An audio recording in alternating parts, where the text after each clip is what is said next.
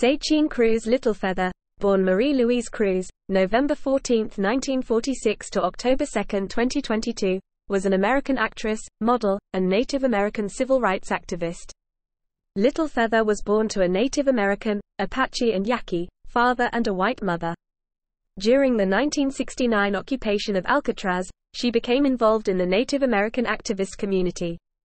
Littlefeather represented Marlon Brando at the 45th Academy Awards in 1973, where she, on Brando's behalf, declined the Best Actor award that he won for his performance in The Godfather.